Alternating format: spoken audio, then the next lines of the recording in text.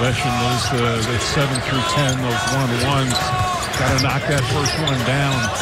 Alderson in traffic, got it to go. He buries the three. So here are the Catamounts. And it's not an easy place to inbound the ball. Faulkner did a nice job of coming to receive.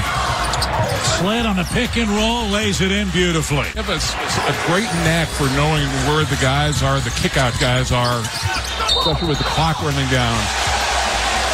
7 3-point field goals for Western Carolina. Did a nice job of getting his feet under right in the right place.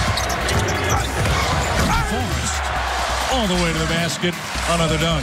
Now Dotson under the iron. It's rejected. He has had a frustrating game. Free ball. Walker hits it.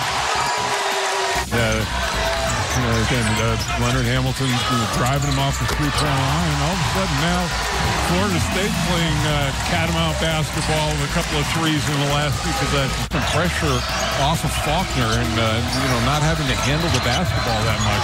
Oh, Stager with a errant dribble. Walker picks it up. Vassell wide open on the end.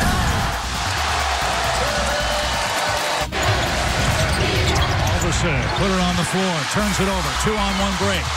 Walker to Vassell, and we're tied. So Western Carolina back in front, 70-68. 3 minutes to play in this game. Nice pass for us to Williams. Hammer time, ties it up. He's got fresh legs. Does Cameron Gibson, 15 points. Williams, and the foul. So under a minute to go. Forrest, off-balance runner, and the putback.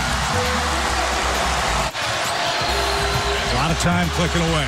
He'll fire, toe on the line, it popped out. 3 seconds left, Walker the rebound. And look at Faulkner in disbelief. They can't believe it. That was James Harden driving him down, stepping him back, and he's just heartbroken right now.